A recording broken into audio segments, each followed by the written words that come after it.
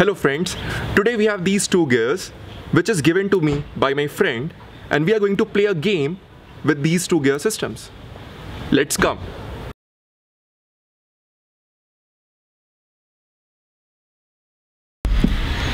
So here we have two gears. One is the bigger one and another one is the smaller one. So closely observe the number of teeth on both the gears. So if the bigger one contains 32 teeth and the smaller one has 16 teeth. You can also see two arrows which are pointing towards each other.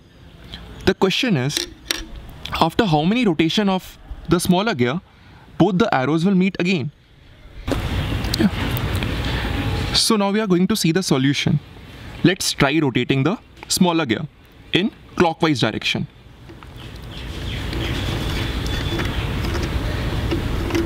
So this is one rotation and both the arrows are meeting again after two rotations. Okay, so I think this was pretty easy. So let's make it more challenging. So now I am going to replace the smaller gear which was having 16 teeth with a larger one. And this gear has 24 teeth. Now I repeat the same question. After how many rotation of the 24 teeth gear, both the arrows will meet again? So let's see, after how many rotation of the smaller gear, both the arrows will meet again. So this is 1, this is 2, this is 3.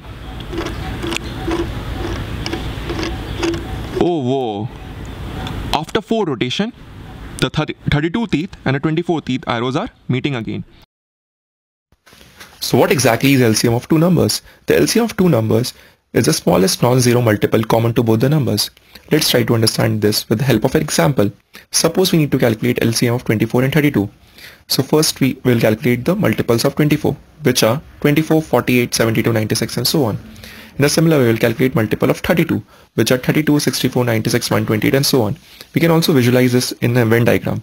Here we see that the common multiples of both 24 and 32 are 96 and 192. And the smallest among both of these is 96.